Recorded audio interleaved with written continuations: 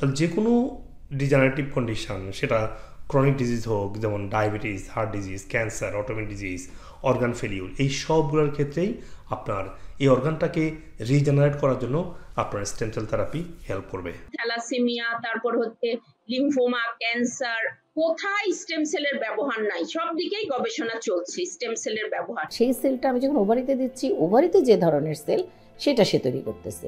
একে যদি আমি আবার বোন ম্যারোতে দেই, সে সেই ধরনের করবে। যদি আমি হার্টে দেই, হার্টের মতো তৈরি।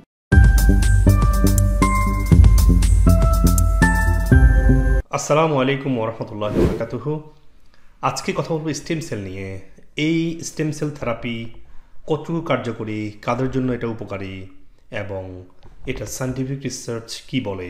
এখন কথা হচ্ছে স্টেম সেলটা আসলে কি। স্টেম সেলটা হচ্ছে মাদার সেল বা ফাউন্ডেশনাল সেল। যেমন আমাদের শরীরের সমস্ত অর্গান সিস্টেমগুলো 10 থেকে 60 ট্রিলিয়ন কোষ দিয়ে তৈরি। অ্যাকর্ডিং টু নেচার রিসার্চ থেকে আমরা তাই দেখতে পাই, এবং এটা একটু আরও কম বেশিও হতে পারে। এই কোষগুলোর মধ্যে একটা অংশ থাকে যেটা হলো স্টেম সেল, যেটা থেকে বাকি কোষগুলো তৈরি হয়। কারণ আপনারা জানেন প্রতিদিন আমাদের শরীর থেকে বিলিয়নস অফ সেল মরে যায় এবং সেই পরিমাণ সেল তৈরি হয়, এবং তৈরি হওয়ার প্রক্রিয়াটা স্টেম সেল থেকে হয়। এবং যদি স্টেম সেলের নাম্বারটা কমে যায়, তখন সেল রিজেনারেশনটা, সেল পুনঃ উৎপাদন হওয়াটা কমে যায়। যেমন একটা সন্তান যখন জন্ম হয়, তখন তার মায়ের থেকে যখন এমবেলিক্যাল কোডটাকে সেপারেট করে ফেলা হয়, কেটে ফেলা হয়, আলাদা করে ফেলা হয়, তখন আমাদের স্টেম সেল প্রোডাকশনটা কমে যায়। তখন আমাদের স্টেম সেলের নাম্বারটা আস্তে আস্তে কমতে থাকে। একটা শিশু যখন জন্ম হয়, তার শরীরে 10,000 সাধারণ কোষের সাথে একটা স্টেম সেল থাকে। যখন শিশুটা টিনেজারে আসে, তখন তার 1 লাখ সেলের মধ্যে একটা স্টেম সেল থাকে। এবং যখন বয়স 30 হয়, 250,000 মানে 2.5 লাখ কোষের মধ্যে একটা স্টেম সেল থাকে। আর যখন বয়স 50 হয়, 4 লাখ কোষের মধ্যে একটা স্টেম সেল থাকে। এখন যখন বৃদ্ধ বয়সে পরিণত হয়, যেমন বয়স 80 হয়, তখন সেটা 20 লাখ কোষে একটা মাত্র স্টেম সেল পাওয়া যায়।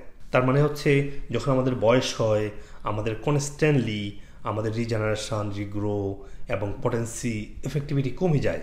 কিন্তু অল্প বয়সে এটা খুবই ভালো থাকে, রিগ্রো, রিজেনারেশন খুব ভালো থাকে। যেমন আপনার একটু হাত কেটে গেল, একটু ছিঁড়ে গেল, পুড়ে গেল, কি হয়, কুইকলি এটা কি হিল হয়ে যায়, আবার এখানে পুরনো হয়ে এখানে টিস্যু তৈরি হয়ে এটা আবার আগের মতো হয়ে যায়, বা একটু স্কার থেকে যায়, বাট এটা রিপেয়ার, রিগ্রোটা এবং সুস্থ এবং হিলিং হয়। আমাদের শরীরে প্রতিদিন কত এই ধরনের হিলিং হয়, সেটা নাম্বার দিয়ে বলা সম্ভব না। কারণ আমাদের শরীরে প্রতিদিন billions of, ট্রিলিয়নস of chemical reaction হচ্ছে two survive, to get us going. মানে হচ্ছে আমাদের সারভাইভেলের জন্য, আমাদের বেঁচে থাকার জন্য, ফিজিওলজিক্যাল কাজগুলো করার জন্য এইভাবে প্রতিদিন বিলিয়নস অফ, ট্রিলিয়নস অফ রিয়েকশন তৈরি হয়। এবং এই বিলিয়নস অফ, ট্রিলিয়নস রিয়েকশন যখন চলে, তখন কিছু স্কার তৈরি হয়, কিছু ড্যামেজ তৈরি হয়, এবং স্টেম সেল সেটাকে রিপেয়ার করে। এখন যদি কোনো কোষে তার প্রোডাক্টিভিটি, ইফেক্টিভিটি কমে যায়, বা সেলটা ইনইফেক্টিভ হয়, অথবা সেলটা অকার্যকর হয়, অথবা সেলটা ইনফ্লামেটেড হয়, অথবা সেলটা মরে আর নতুন করে তৈরি হচ্ছে না, যে অবস্থায় হোক না কেন, এখানে স্টেম সেল এসে সেটাকে রিপ্লেস করে ইনঅ্যাক্টিভ সেলটাকে, অথবা সেল মরে যাওয়ার কোষের যে শূন্যস্থান সেটাকে পূরণ করে হচ্ছে স্টেম সেল। আর আমাদের শরীরে যখন কোনো রোগ হয়, যেমন অনেক রোগ হতে পারে, আমাদের আজকের 10,000-এর উপরে, কারেন্ট রিসার্চ দেখা যাচ্ছে যে 11,000-এর উপরে রোগ নাম দেওয়া হয়েছে, এবং বিশাল একটা অংশকে বলা হচ্ছে এটা একেবারে very new, very uncommon, very unique এবং রেয়ার ডিজিজ। যতই রেয়ার ডিজিজ হোক না কেন, যতই ইউনিক ডিজিজ হোক না কেন, সবগুলা রোগেরই 10,500 বা মতান্তরে 11,000, এই 11,000 রোগের সবগুলোর কিন্তু রুট কিন্তু একটা। সেটা কি, কোষ ঠিকমতো কাজ করছে নাকি করছে না। কোষ যদি ডিফেক্টিভ হয়, কোষ যদি ইনফ্লামেটেড হয়, কোষ যদি অসুস্থ হয়, আপনার টিস্যুটা অসুস্থ, আপনার শরীরটা হবে অসুস্থ। একটা রোগ নাম দেওয়া হবে, এখানে মেডিসিন দেওয়া হবে, এখানে আরও ড্যামেজ করা হবে। একটা ড্যামেজ আরও কিছু ড্যামেজ তৈরি করবে, আরও কিছু ওষুধ নিয়ে আসবে, এবং জীবন শেষে মানুষকে অনেক ওষুধের বোঝা বই নিয়ে মৃত্যুবরণ করতে হয়। তখন পৃথিবীতে বেঁচে থাকা, পৃথিবীতে আসা এবং চলে যাওয়াটা অর্থহীন মনে হয়। আমাদের শরীরে যেভাবে একটা অংশকে হিল হয়, কাটা, ছেঁড়া, পোড়া, আমরা সেভাবে চিন্তা করি না কেন। আমরা সেভাবেই একটা কোষকে খিল, ড্যামেজ এবং ডিজেনারেট না করে আমরা সেই অর্গান ভিত্তিক যে রোগগুলো হয় সেই রোগের যে কোষগুলো এই টিস্যুগুলোকে আমরা রিজেনারেটের চিন্তা করি না কেন? আমরা স্টেম সেলকে যদি মডিউলেট এবং ইমপ্রুভ এবং যদি থেরাপিউটিক আকারে দেই তাহলে সেই কোষটা রিজেনারেট হবে, ওই ডিজেনারেশনটা এখন রিজেনারেশনটা হবে, যে ভেঙে যাওয়াটা, ক্ষয়ে যাওয়াটা, অসুস্থ হওয়াটা আবার সুস্থ হবে, আবার পুনরায় তৈরি হওয়ার মতো অ্যাবিলিটি তৈরি হয়। এবং এটা নিয়ে রিসার্চ শুধু আজকের না, 1960 সালেই সায়েন্টিস্টরা দেখিয়েছে যে স্টেম সেলই একটা ইনফ্লামেটেড অথবা কোষের শূন্যস্থানকে পূরণ করতে পারে অথবা সেলকে প্রতিস্থাপন করতে পারে। এটা 1960 সালের রিসার্চ থেকে দেখা যায় এবং আজকে আধুনিক রিসার্চে দেখা যায় যে এটা হচ্ছে ফিউচার মেডিসিন। আগামীর ভবিষ্যৎ হচ্ছে স্টেম সেল থেরাপির ভবিষ্যৎ। পৃথিবীর প্রত্যেক দেশে কোনো না কোনোভাবে স্টেম সেল প্রয়োগ করা হচ্ছে। আমেরিকাতে আমাদের যে ল্যাব, এরা few 100,000 ট্রিটমেন্ট করেছে এবং অল ট্রিটমেন্ট সাকসেসফুল। আমি আজকে রিসার্চের অংশগুলো আপনাদেরকে কিছু দেখাবো।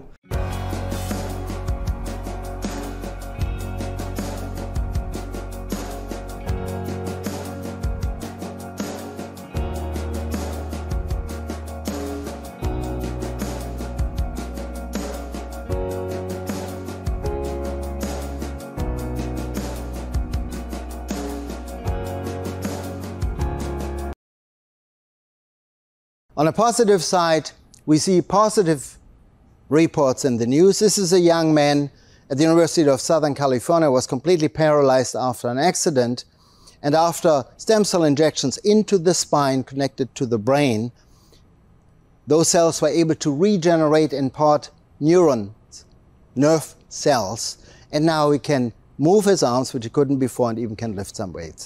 এই স্টেম সেল যেটা আমরা রোগীর শরীর থেকেই সংগ্রহ করে থাকি, সংগ্রহ করে রোগীর শরীরের মধ্যে দেই এবং এই স্টেম সেলটা পরবর্তীতে তার যে লিভারটা অকার্যকর হয়ে গেছে, এই অকার্যকর লিভারকে আস্তে আস্তে সেলগুলো রিজেনারেট করে এর যে কার্যকারিতা আস্তে আস্তে শুরু হয়। লিউকেমিয়া, থ্যালাসেমিয়া, তারপর হচ্ছে লিম্ফোমা, ক্যান্সার, কোথায় স্টেম সেলের ব্যবহার নাই? সব দিকেই গবেষণা চলছে স্টেম সেলের ব্যবহার।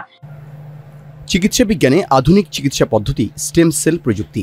আগে শুধুমাত্র ক্যান্সার রোগের জন্যই ব্যবহার হলেও এখন ফিজিক্যাল মেডিসিনেও এই প্রযুক্তি ব্যবহার হচ্ছে। সেই সেলটা আমি যখন ওভারিতে দিচ্ছি, ওভারিতে যে ধরনের সেল সেটা সে তৈরি করতেছে। একে যদি আমি আবার বোনমারোতে দেই, সে সেই ধরনের করবে। যদি আমি হার্টে দেই, হার্টের মতো তৈরি। If you'll notice, the skin on the guy on the left, me, is it's not looser, baggier, whatever, than one on the right. And what's crazy about this is I lost 30 pounds. An old person, my experience is an older person who loses a lot of weight in a short time, and that gets worse, not better. Right? Okay, how'd this happen? Well, it's not the tooth fairy. Until a few months ago, I had not driven a car for over a year. Today, I'm driving again and flying this, and I'm just getting started. Autism. So these probably are the mechanisms why stem cells can help autism cases. So it can help improve angiogenesis, modulate the immune system, can reduce apoptosis, so reduce cell damage, antioxidant effect, modulate the excitation, response, restore neuroconnectivity, stimulate endogenous stem cells. যেটা বলছিলাম যে আমরা যখন বয়স হয় তখন বয়স হওয়ার সাথে সাথে যে আমাদের স্টেম সেলের নাম্বারটা কমে যায়, আমাদের শরীরে স্টেম সেল ইনপুট করতে পারি, তাহলে আবার নতুন করে কোষ তৈরি হবে। আমাদের রিজেনারেশনটা যে ইনফ্লামেটেড বা ইনফেক্টেড বা ড্যামেজড বা অ্যাপোস্টোসিসের মাধ্যমে ধ্বংস হয়ে যাওয়া, মরে যাওয়া কোষটা হেলদি কোষ প্রতিস্থাপনের জন্য এটা প্রয়োজন। তো বয়স যত বাড়বে স্টেম সেল তত বেশি নিতে পারে। অন্যভাবে যদি বলি তত বেশি স্টেম সেল নেওয়া উচিত, কারণ আপনার তো স্টেম সেল কমে যাচ্ছে।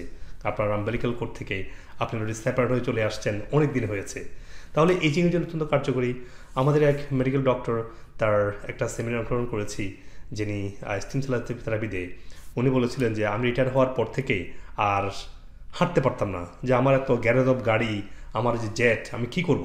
তখন সে বলেছে, যখন আমি স্টেম সেল থেরাপি নিলাম, স্টেম সেল থেরাপি আমাকে শুধু হাঁটতে শিখিয়েছে তা না, আমাকে উঠতে শিখিয়েছে। That was amazing statement. Stem cell therapy কেন নেবেন? সেক্ষেত্রে শুধু এজিং, শুধু বয়সটাকে ধরে রাখা সেটা না, যেমন আমাদের বিভিন্ন ক্রনিক রোগ হয়, আমাদের বিভিন্ন ধরনের সিকনেস হয়, বিভিন্ন ধরনের ইনজুরি হয়, বিভিন্ন ধরনের ইনফ্লামেশন হয়, এবং এই যে ডিজেনারেটিভ ইস্যুগুলো হয় এটাকে রিজেনারেটিভ করতে হলে আমাদেরকে আবার স্টেম সেল শরীরে নিতে হবে। এবং স্টেম সেল ডিএনএর মধ্যে এনকোডেড আছে হিলিং পাওয়ার, এটা রিবিল্ড, রিগ্রো এবং রিজেনারেট করতে পারে। তাহলে যে কোনো ডিজেনারেটিভ কন্ডিশন, সেটা ক্রনিক ডিজিজ হোক, যেমন diabetes, heart disease, cancer, autoimmune disease, organ failure, এই সবগুলোর ক্ষেত্রেই আপনার এই অর্গানটাকে রিজেনারেট করার জন্য আপনার স্টেম সেল থেরাপি হেল্প করবে। যখন শরীরে এক্সট্রা স্টেম সেল আসে তখন ইমিউন সিস্টেমের টি sell, B cell, mast cell, এই অ্যাক্টিভ কিলার সেলগুলোকে আপরেগুলেট এবং রিগ্রো করতে পারে এবং মডুলেট করতে পারে, যাতে করে ইমিউন সিস্টেমটা ভালো হয়, ইমপ্রুভ হয় এবং ইফেক্টিভলি কাজ করে। স্টেম সেলের একটা অ্যামেজিং অ্যাপ্লিকেশন হচ্ছে যখন শরীরের মাইটোকন্ড্রিয়া মানে শক্তি উৎপাদন ক্ষমতা কমে যায়, তখন স্টেম সেল তার মাইটোকন্ড্রিয়াকে মাইক্রোটিউবের মাধ্যমে ওই ইনঅ্যাক্টিভ বা ইনএফেক্টিভ অথবা উইক মাইটোকন্ড্রিয়াকে রিপ্লেস করতে পারে অ্যাক্টিভ মাইটোকন্ড্রিয়া দিয়ে। Isn't it so powerful? Stem cell নিয়ে সেভারাল থাউজেন্ড রিসার্চ পাবলিশ হয়েছে। এটা রোগটাকে কিউর করে না বা করে এটা নিয়ে আপনার কথা বলার দরকার নাই। আপনারা চিন্তা করেন যে আপনার ওভারঅল রোগের যে ফাউন্ডেশনকে আপনাকে ইমপ্রুভ করতে হবে। যেমন আর্থ্রাইটিসের ক্ষেত্রে ব্যথা, যন্ত্রণা, পেইন, প্যারালাইজড হওয়া, এই যে পেইনফুল কন্ডিশন, সেটা অস্টিওআর্থ্রাইটিস, অস্টিওপোরোসিস, ইভেন সোরাইটিক আর্থ্রাইটিসের ক্ষেত্রে অনেক রিসার্চ দেখা যায়। যেমন ক্যালিফোর্নিয়ার আরভিংয়ে ইনভিট্রিক্স থেরাপিউটিক্স তাদের রিসার্চে দেখিয়েছে যে উইথিন 1 ইয়ারের মধ্যে ইন্টারমিডিয়েটলি মাঝে মাঝে যখন কয়েকবার স্টেম সেল থেরাপি দিয়েছে, তার ইনফ্লামেশনটা একটা সিগনিফিকেন্টলি কমে এসছে। আর অটিজমের ক্ষেত্রে অত্যন্ত কার্যকরী প্রমাণ পেয়েছে এবং পৃথিবীব্যাপী অটিজমের উপরে প্রচুর স্টেম সেল থেরাপি দেওয়া হচ্ছে। আমেরিকা সহ চায়না এবং সাউথ কোরিয়া এবং ইউকের অনেক রিসার্চে তার প্রমাণ মেলে। যেমন মিডস্ট্রাম ল্যাবরেটরিজ ট্যাম্পা অ্যারিজোনাতে এবং যুক্তরাষ্ট্রের স্যান হোজ ক্যালিফোর্নিয়ার যে ইনস্টিটিউট ফর সেলুলার মেডিসিন, তাদের একটা অ্যামেজিং রিসার্চ তারা পাবলিশ করেছে, দেখিয়েছে যে স্টেম সেল থেরাপি শুধুমাত্র তাদের ভাষায় not only improve systematic সিম্পটোমোলজি but also প্রফাউন্ডলি influence neurological function. যেটা হচ্ছে স্টেম সেল থেরাপি শুধুমাত্র অটিজমের লক্ষণগুলো ভালো করে তা না, তাদের নিউরোলজিক্যাল ফাংশনগুলোকে অনেকটা ইমপ্রুভ করতে পারে। আবার Duke centre of autism and brain development, Duke medical centre এবং Robertson medical centre north Carolina যুক্তরাষ্ট্রের জ্যাসিকা এবং তার গ্রুপ প্রমাণ করে দেখিয়েছে কিছু গ্রুপ অফ অটিজম পেশেন্টের উপরে 12 মাস ধরে গবেষণা চালানো হয়েছে যে স্টেম সেল দেওয়ার পর তাদের কী কী চেঞ্জ হয়। সেখানে দেখা গেছে যে তাদের 12 মাস ট্রিটমেন্টে তারা এটা ছিল সেফ এবং কোনো সাইড এফেক্ট তারা পায়নি, এবং তাদের সোশ্যাল কমিউনিকেশন স্কিল এবং অটিজমের লক্ষণগুলো এবং তাদের যে লক্ষণভিত্তিক যে সিভিয়ারিটি, অটিজমের কারণে যে বিভিন্ন ধরনের সমস্যা তৈরি হয়, বিভিন্ন ডেভেলপমেন্টাল ইস্যু এবং ভোকাবুলারি ইস্যু, তারা কথা বলে না, তাদের আই কন্ট্যাক্ট থাকে না এবং সোশ্যাল স্কিল থাকে না, তাদের অ্যাটেনশান ফোকাস কমে যায়, এই সবগুলো জিনিস ইমপ্রুভ হয়েছে উইথিন 12 মাসের মধ্যে এবং কোনো সাইড এফেক্ট পাওয়া যায়নি। এটা কমপ্লিটলি সেফ এবং ওয়েল টলারেটেড পাওয়া গিয়েছে। এবং অটোইমিউন পেশেন্টের উপরে অনেক গবেষণা আমেরিকাতে হয়েছে, স্পেনে হয়েছে, ইউরোপে হয়েছে, ইভেন মিডল ইস্টের কিছু, ইরানে কিছু গবেষণা হয়েছে। আমি স্পেসিফিকলি উল্লেখ করছি যে চাইনিজ একটা রিসার্চ দেখা গিয়েছে যে অটোইমিউন পেশেন্ট যারা লুপাস অর ANA পজিটিভ, তাদের ক্ষেত্রে জিনজিয়াং ইউনিভার্সিটি মেডিকেল সেন্টার যখন এই স্টেম সেল থেরাপি অ্যাপ্লাই করেছে এবং হংকং ইউনিভার্সিটির সাথে কোলাবোরেট করে তারা দেখিয়েছে যে স্টেম সেল থেরাপি এই ধরনের অটোইমিউন পেশেন্টদের গ্রোথ ফ্যাক্টরকে ইমপ্রুভ করে এবং সাইটোকাইন রিলিজটাকে মডুলেট করে, কারণ এটা ইমিউন সিস্টেম রেসপন্সকে মডুলেট করে এবং এটা অ্যান্টাই ইনফ্লামেটরি এবং অ্যান্টাই ভাইরাল হিসেবেও কাজ করে। স্পেনের ইউনিভার্সিটি অফ মাদ্রিদ মেডিকেল সেন্টারের গবেষণা দেখা গিয়েছে যে স্টেম সেল থেরাপি যদি IBD পেশেন্ট যারা ক্রোন ডিজিজ বা আলসারেটিভ কোলাইটিসে আক্রান্ত, তাদের ক্ষেত্রে সিগনিফিকেন্টলি ইমপ্রুভ হয় তাদের কোলন ইনফ্লামেশন এবং বাউল মুভমেন্ট এবং পেইন এবং যে অক্সিজেন স্যাচুরেশন ইস্যু থাকে এবং ব্লাড ফ্লো কমে যায় কোলনের মধ্যে। এই ক্রোন ডিজিজের এই ভয়াবহ এফেক্টগুলো থেকে পেশেন্টরা সিগনিফিকেন্টলি ইমপ্রুভ হয় উইথিন এ ফিউ মান্থের মধ্যে, যদি স্টেম সেল থেরাপি অ্যাপ্লাই করা হয়। এবং তারা বলছে আগামী ফিউচার ট্রিটমেন্ট হওয়া উচিত আইবিডির জন্য, অটোইমিউন ডিজিজগুলোর জন্য যে স্টেম সেল থেরাপি।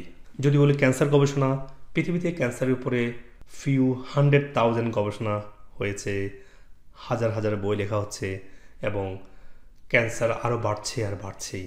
কিন্তু আমেরিকার সবচেয়ে প্রমিনেন্ট মেডিকেল স্কুল যেটা university of Texas medical centre MD Anderson রিসার্চে দেখা যায় যে স্টেম সেল থেরাপি যদি ক্যান্সার পেশেন্টের অ্যাপ্লাই করা হয় তখন স্টেম সেল সহজে ক্যান্সার সেলকে টি সেল দিয়ে সহজে কিল করে ক্যান্সারের ভয়াবহতা, ক্যান্সার টিউমারগুলোকে শ্রিঙ্ক করতে পারে।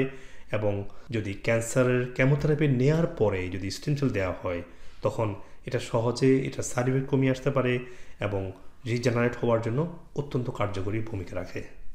ক্যান্সার পেশেন্টের উপরে স্টেম সেল থেরাপি অ্যাপ্লিকেশন পৃথিবীর বিভিন্ন কান্ট্রি বিভিন্নভাবে রিসার্চ করে দেখিয়েছে। যেমন যুক্তরাজ্যের রিসার্চে বেরিয়ে আসছে যে স্টেম সেল থেরাপি টি সেলকে মেডিয়েট করে এবং পটেন্ট অ্যান্টি টিউমার ইফেক্ট তৈরি করার মাধ্যমে যে অ্যাডাল্ট টি সেল এবং বি সেল অ্যাক্টিভেট হয়ে ক্যান্সারকে সহজে কমিয়ে নিয়ে আসতে পারে এবং স্পেশালি ফিউচার ক্যান্সার রিগ্রো বা রিঅকারিংয়ের জন্য অত্যন্ত কার্যকরী ভূমিকা রাখে। দীর্ঘস্থায়ী ইমিউন সেলগুলোকে অ্যাক্টিভেট রাখলে তাহলে ফিউচারে ক্যান্সারটা রিগ্রো হওয়ার প্রবণতাটা কমে যায়। ইভেন নরওয়েতে অত্যন্ত সিগনিফিক্যান্ট একটা রিসার্চ পাবলিশ করেছে যেখানে Oslo university hospital, নরওয়েতে radium hospital, তাদের ডিপার্টমেন্ট অফ ইমিউনোলজি তারা পাবলিশ করেছে জার্নাল অফ ইমিউনোলজিক্যাল মেথড জার্নালে। তারা দেখিয়েছে যে এই স্টেম সেল থেরাপি একটা ইফেক্টিভ প্রোটোকল টি সেল অ্যাক্টিভেট করার মাধ্যমে এই ক্যান্সার পেশেন্টের জন্য অত্যন্ত কার্যকরী।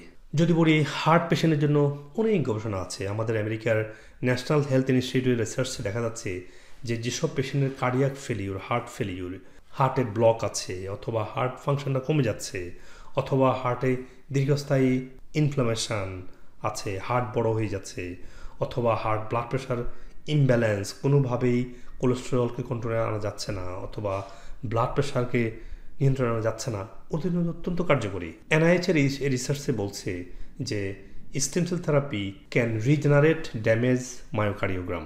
আমি আপনার জন্য এটা পড়ছি, তাহলে আপনি বুঝতে পারবেন যে stem cells could ultimately fulfil a large scale unmet clinical need and improve quality of life of millions of people with a cardiovascular disease. তার মানে হচ্ছে পৃথিবীব্যাপী লক্ষ লক্ষ মানুষের যে হার্টের সমস্যা এটা সমাধানের জন্য স্টেম সেল একটা কার্যকরী ভূমিকা রাখতে পারে, কারণ এটা ড্যামেজ মায়োকার্ডিয়ামকে রিগ্রো এবং পুনঃস্থাপন করতে পারে এবং হিলিংটা করতে পারে। যদি বলি কিডনি পেশেন্টের কথা, এটা নিয়ে অনেক গবেষণা হয়েছে। আমেরিকান জার্নাল অফ রেনাল ফিজিওল তাদের রিসার্চে তারা দেখিয়েছে যে কিডনি পেশেন্টের যে সাইটোকাইন ইমব্যালেন্স, এটা যে ইনফ্লামেটরি কন্ডিশনগুলোকে কমে নিয়ে আসে, এতে করে হেলদি কিডনি সেল তৈরি করার মাধ্যমে কিডনির যে ইজিএফআরটা কমে যায় অথবা কিডনি ইনফ্লামেট হয় অথবা শরীরের বিভিন্ন ইনফেকশন তৈরি হয় কিডনির ফাংশন কমে যাওয়ার কারণে, সেখানে স্টেম সেল অত্যন্ত কার্যকরী। ডায়াবেটিস পেশেন্টের জন্য স্টেম সেল অবশ্যই অনেক কার্যকরী, যেমন type 2 diabetes, type 3, even type 1 পেশেন্টদের জন্য অত্যন্ত কার্যকরী, যেটা অ্যামেজিংলি টাইপ 1 পেশেন্টরা সুস্থ হতে পারে, যেটা দেখিয়েছে জার্নাল অফ ডায়াবেটিস। তাদের ভলিউম 8-এ তারা পাবলিশ করেছে যে মেসোকাইমাল stem cell therapy not only prevent but also পুরো সুস্থ করতে পারে টাইপ 1 ডায়াবেটিক পেশেন্টদেরকে। এখন হয়তো বলতে পারেন স্টেম সেল কোন বয়সী মানুষ নিতে পারবে। দেখুন, আমেরিকান জার্নাল অফ পিডিয়াট্রিক্স দেখিয়েছে যে ইভেন 9 মাস বয়সী বাচ্চারাও স্টেম সেল নেওয়াটা তাদের জন্য সেফ। আমি প্রেফার করি 2 ইয়ার্স পেশেন্টরা অবশ্যই নিতে পারেন, স্পেশালি অটিজম বাচ্চাগুলো বা কোন major heart failure, kidney failure, lung failure, এই ধরনের ইস্যু যেসব বাচ্চাদের আছে তারা স্টেম সেল আপনারা নিতে পারেন, কারণ রিসার্চ দেখিয়েছে 9 মান্থ থেকে এটা সেফ। এখন স্টেম সেল কোনটা নেবেন? পৃথিবীব্যাপী স্টেম সেল পিআরপিও আছে, যেটাকে প্লাজমা প্লাটেরগুলোকে কনসেন্ট্রেট করে আবার রিপুশ করা হয়, এটা খুবই সিম্পল ব্যাপার। কিন্তু মেসোকাইনেজ স্টেম সেল যেটা অ্যাম্বালিক্যাল কোড থেকে নেওয়া হয় সেটা 5000% মোর potent, more powerful then adipose tissue or বোন ম্যারোর স্টেম সেল, এবং যেটা মেক সেন্সও করে, কারণ আমাদের শিশু যখন জন্ম হয় আম্বালিক্যাল কোড দিয়েই তো মায়ের সাথে সংযুক্ত থাকে এবং সেখানে সবচেয়ে বেশি স্টেম সেল থাকে, এবং সেটা রিসার্চ দেখা যাচ্ছে যে এটা 5000 মোর পটেন্ট, যেটা আপনার নেওয়া উচিত। এবং আপনি যদি হয়তো অনেকে যাচ্ছে মেক্সিকোতে বা পানামাতে, যেটা সবচেয়ে বেশি পপুলার, যারা মেডিকেল ট্যুরিজম তৈরি করেছে, এবং পেশেন্টের ফিডব্যাক পাচ্ছি গত কয়েক বছর থেকে বিভিন্ন ট্রেনিংয়ে, ডাক্তার মিটিংয়ে আমরা যা শুনছি, পেশেন্টরা ওখানে গিয়ে কোনো উপকার পাচ্ছে না। তো আপনি যদি মেক্সিকো বা পানামাতে গিয়ে নেন, যেখানে কোনো রেগুলেশন নাই, যেখানে ল্যাবগুলা তৈরি হয় আবার বন্ধ হয়, আবার বন্ধ করে দেয়, আবার তৈরি হচ্ছে বিভিন্ন নামে, এই ধরনের ল্যাব থেকে যে আপনি স্টেম সেল নেন, সেগুলো ক্লিন না, যেগুলো মোর পটেন্ট না, যেগুলো ক্লিন, সেগুলো এফেক্টিভ স্টেম সেল হবে না, কারণ তারা অনেক সময় ল্যাবেই গ্রো করছে এবং ঠিকমতো ক্লিন করতে পারছে না, সেই জন্য উপকারও পাচ্ছে না। হয়তো এই জন্য আপনারা শুনতে পারেন যে স্টেম সেল অনেক সময় কাজ করে না, বিকজ আপনারা যাচ্ছেন মেক্সিকো, পানামা, যেখানে কোনো রেগুলেশন নেই। কিন্তু আমেরিকাতে এখানে ফুললি FDA রেগুলেটেড ল্যাবে এগুলা প্রসেস করা হয়, ক্লিন করা হয় এবং কোয়ালিটি অ্যাসুরেন্স করা হয়। আরও সবচেয়ে ডেঞ্জারাস হচ্ছে পানামা এবং মেক্সিকো, যেগুলা তারা ক্লেম করে ভালো ল্যাব, তারা 15, 20, 30 হাজার ডলার পর্যন্ত চার্জ করে একটা স্টেম সেল থেরাপির জন্য। কিন্তু আমেরিকাতে কম্পারেটিভলি আরও কম চার্জ করে, কারণ এখানে একটা সিস্টেমেটিক ওয়েতে প্রফিটগুলো করে বিভিন্ন ল্যাব। তারা চাইলে বা তারা ইচ্ছে করে একটা জিনিসকে খুব দাম বাড়িয়ে দিতে পারে না।